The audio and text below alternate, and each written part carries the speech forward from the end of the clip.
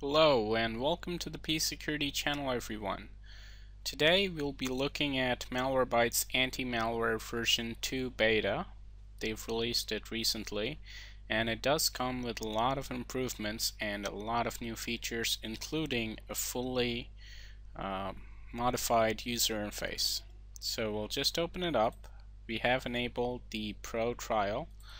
So we'll get the real-time protection, the website protection, and all the stuff that it comes with. Now, as you can see immediately, the user interface has changed completely.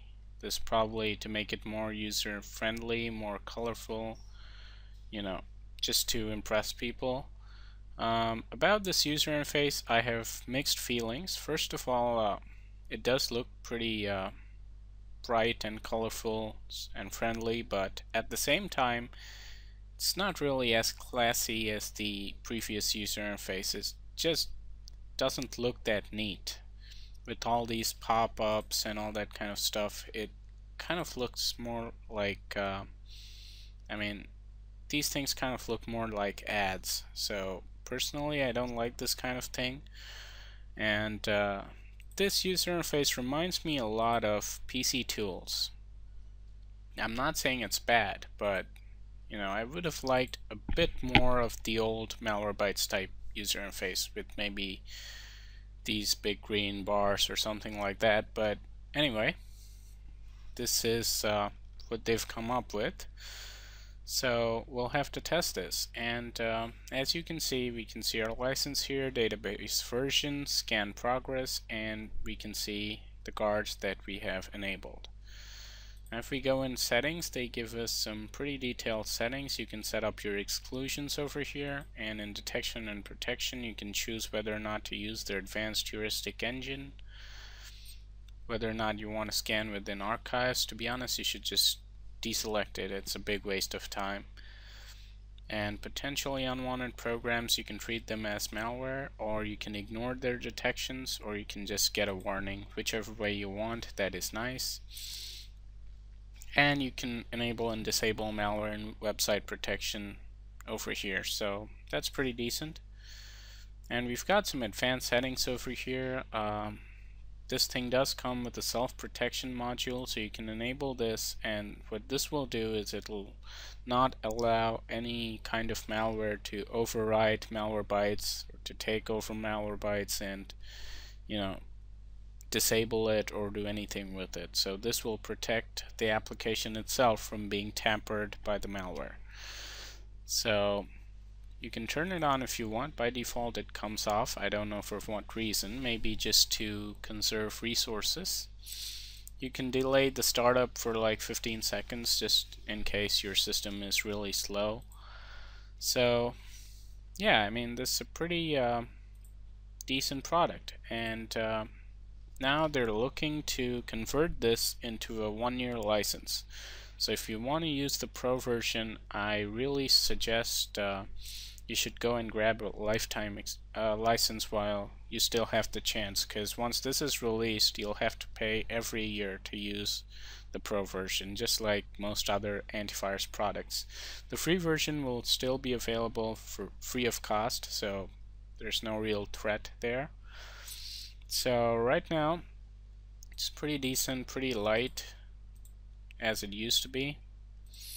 I haven't noticed any system slowdown after installing this, and that is important because it's supposed to act as a backup to your anti-malware product. So you'll have to have 2 pieces of well, actually the memory usage is really high. I didn't notice it.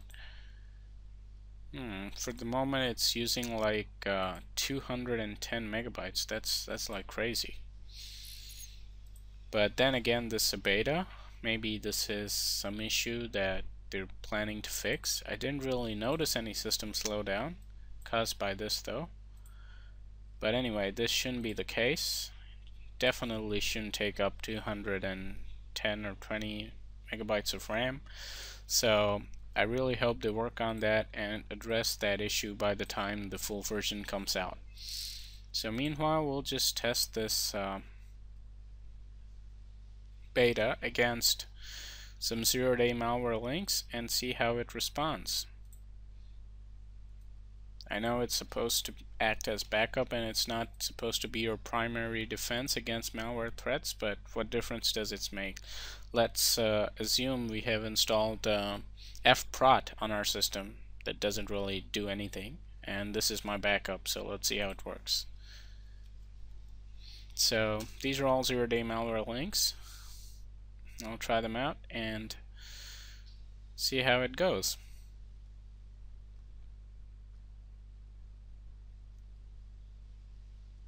I kind of missed the old Malwarebytes interface though, because it was like so neat and it was just free of any kind of unwanted crap, which is not the case with this thing, because it gives you lots of pop-ups about, okay, this is the news, you can check out this, try our backup product, and blah blah blah, all that kind of advertising that we generally don't associate with a product like Malwarebytes. So, that's the only downside I see to this new version that they're designing.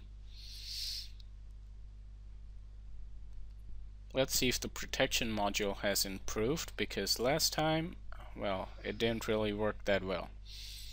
Okay, this one's caught. So, good work. The first piece of malware has been removed. Let's try the second one. This is a funny one. avg.exe, very interesting.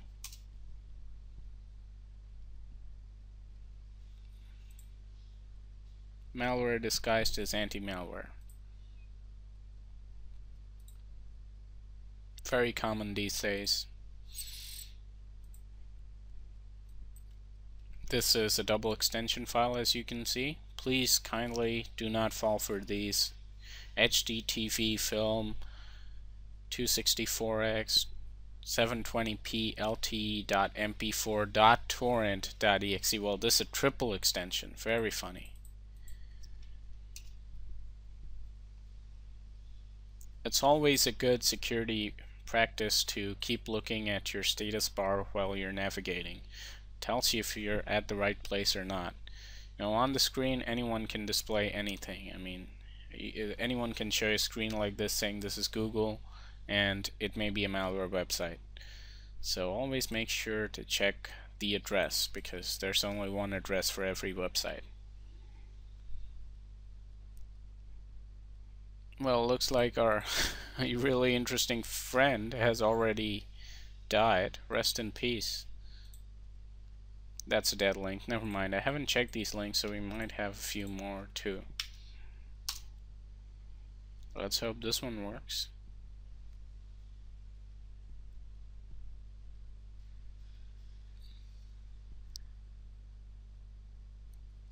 Okay.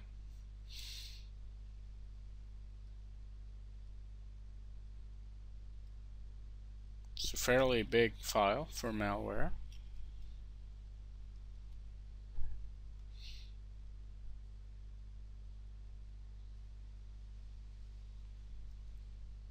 Nowadays we're getting more and more stuff coupled along with the traditional malware code, so the sizes are increasing. But never judge a malware by its size. Something of just 40 kilobytes is good enough to just screw your system to hell. That one's caught too. Lots of Sality viruses out there. And the real danger with Sality is that once it infects your files, okay, this is a Bitcoin Trojan, and it's caught by Malwarebytes. That's nice. The real danger with Sality is once it infects a system, it's going to just override all the executable files, and every time you run them, they just override even more.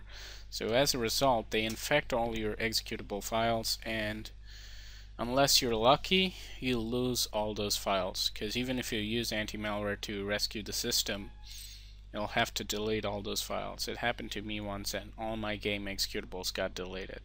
Damn, that was a nightmare. Okay, this is another piece of Trojan, chat.exe.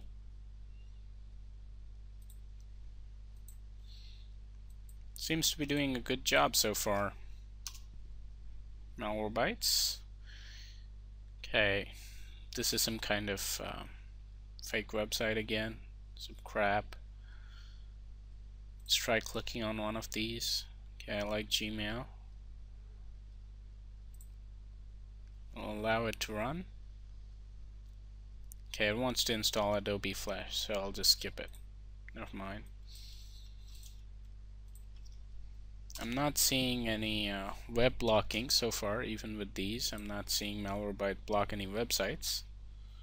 So they still have a lot to work on. Now, auto-run worm. Now these are very common in thumb drives. So watch out, if you see a file called autorun.inf on a pen drive, please just pick it up and throw it. Just kidding, try to disinfect that with some proper anti-malware solution. Nort.exe, funny. Okay, this is another Trojan. Let's try running it. Won't work because Malwarebytes has removed it. It's good to see that the real-time protection is catching everything. Now, last time that wasn't the case. A lot of stuff was missed and then caught later on with the on-demand scanner, but this time looks like the real-time's getting everything. And it has got everything, so that's the end of our test, and I'm sure we didn't have any malware that executed. Everything was blocked, so that's really good to see. So apart from the memory usage and some disadvantages of the new user interface, Malwarebytes 2.0 seems to be a huge improvement, especially in the real-time protection module. The rest of the stuff is still the same. You can still run your scans and updates, but yeah, the real-time protection seems to be much improved, and that's really nice. So let's just do a scan just to show you guys how the scan interface looks like. But I really like this. I mean, once they get the final version out and make this light, I'm sure a lot of people will love to use this. So now you get different categories of the scan. It's really nice. And the only problem I have with this interface is this bar over here. I mean, Malwarebytes never had that right. That was one of the things I really liked about Malwarebytes, the absence of this crap. But I guess everybody has to come up with this at some point, because you have to advertise your products if you want to survive in the industry. That's kind of sad.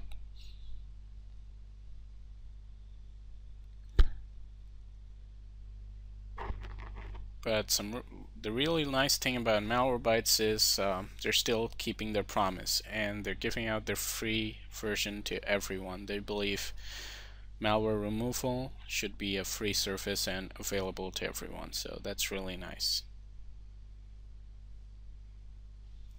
The only thing that Malwarebytes is missing at the moment is a disinfection module, so in case you get infected with malware like Sality or something like that, it'll just straightforward delete all your files, and sometimes it can delete even Windows system files, stuff like that, and that may take your computer to an even worse state than how it was when the malware was active.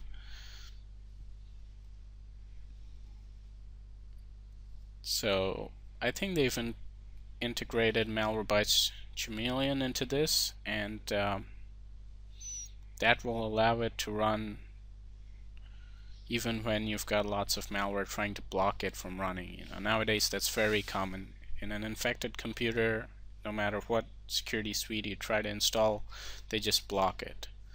So Malwarebytes claims to be able to get through those kinds of things, but I haven't really put it to the test, so I can't guarantee that it works. So there you go. That's the scan. I just talked through the entire scan. It's really quick. Keep in mind though that it's scanning an SSD. On a HDD it would take much longer.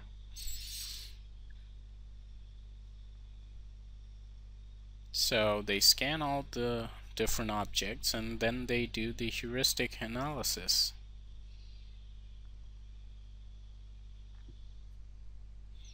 Different products have different types of scans, and it's quite interesting. So yeah, it's done. So I hope you guys enjoyed this review. I'm really looking forward to this new product, and I will be reviewing the final version when it comes out. And just comment on the video if you have any suggestions. Hit the like button, subscribe, and stay tuned to the P Security channel.